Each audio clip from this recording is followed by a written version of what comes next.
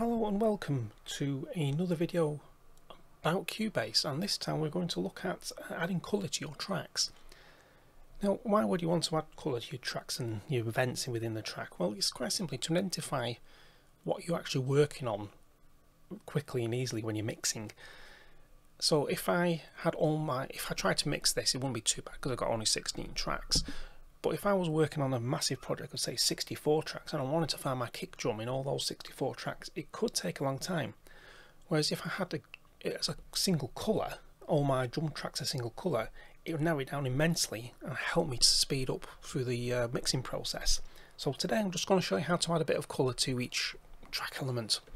This is a project I've been working on. It's only 16 tracks, but even then adding a bit of colour does help. And the quick and easy way of doing it in Cubase is holding shift, select your track first of all, hold shift, click between the little audio symbol and the track number you're working on, and select your colour. Another way is by going up to the palette and select a colour. If you're not quite sure which one it is, if you let your tooltip come up, it says select colour for selected tracks or events. And another way of doing it is by your mix console and the little arrow next to the mix console, and that adds a colour. Now if you want to do multiple tracks once, because let's face it, if you've got 64 tracks, you don't want to be doing each one individually. You'll be here till kingdom come and you lost all will to live to be able to do your mix.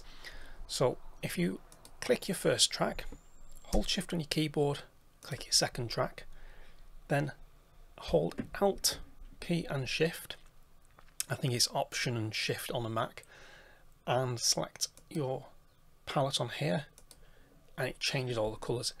That's the only way you can actually change multiple tracks at once in Cubase, because if you try and do it, I'll just show you here, if you try and do it on the other two methods, if you think about it, it's not going to work because I'm selecting a single track, I'm not changing that colour. So that's the way Cubase works, unfortunately. So you have to select the first one, hold shift down, select the next one you want, hold Alt and Shift or Option and Shift on the Mac, select your colour, and there we go, we've got your colour.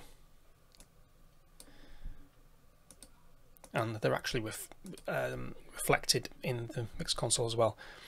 Handling on the mix console, it changes colour to default colour when you're actually on selected the track you're actually working on, so it's very easy to see which one you actually track you're working on, because otherwise if they were all, let's just click on here, if they were all red you'd be thinking, hang on, which track I'm actually working on. So that's quite a handy feature.